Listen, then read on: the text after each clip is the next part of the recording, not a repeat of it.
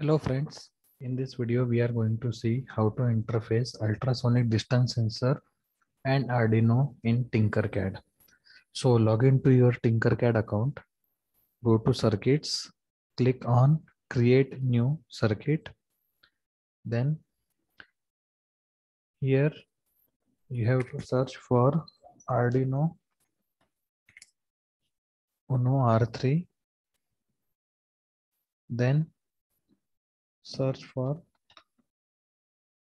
ultrasonic distance sensor, this one.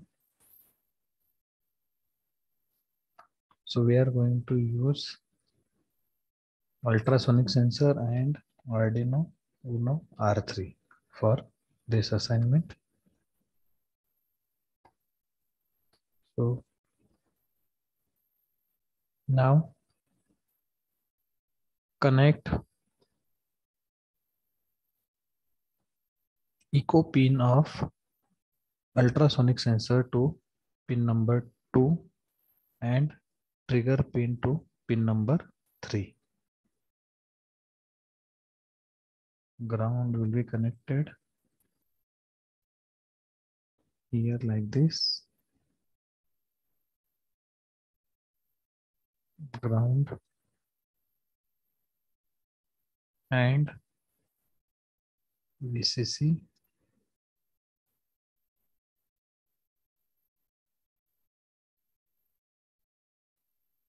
VCC will be connected to 5-volt power supply like this.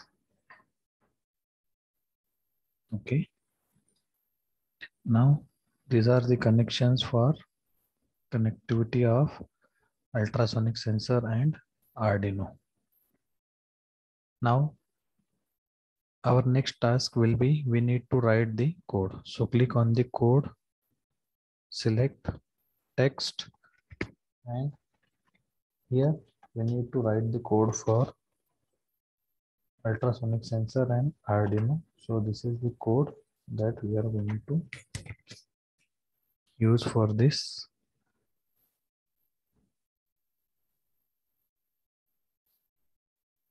Now what is there in this code? First of all, echo pin is defined for pin number 2 and trigger pin is defined for pin number 3. Then two variables have taken. One will be your duration and second one will be your distance.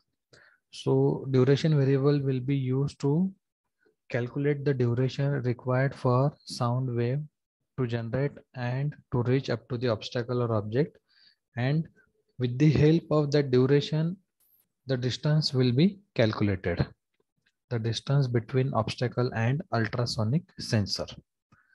Now next is setup function. In that setup function, trigger pin is set for output, echo pin is set for input, and baud rate for communication is set for 9600. This is standard value.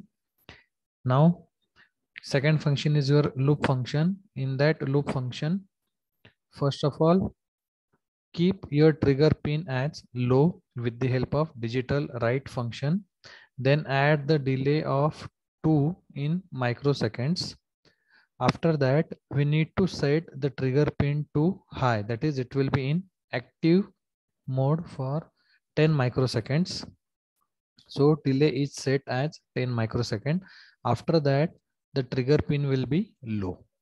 So that trigger pin will be in high mode or in high state for 10 microsecond, and after that it will be your low. With the help of this, we need to calculate the duration. So duration will be calculated with the help of your pulse in function, which will be implemented for echo pin, which is on pin number 2 when it will be high. So the sound wave travel will be in your microsecond. Whatever we will get, it will be in microsecond. So we need to calculate the distance because we are getting the duration in this variable with the help of this function, pulse in function. So when we will get the duration, it will be easy for us to calculate the distance. So the formula will be Distance is equal to duration into 0.034 divided by 2.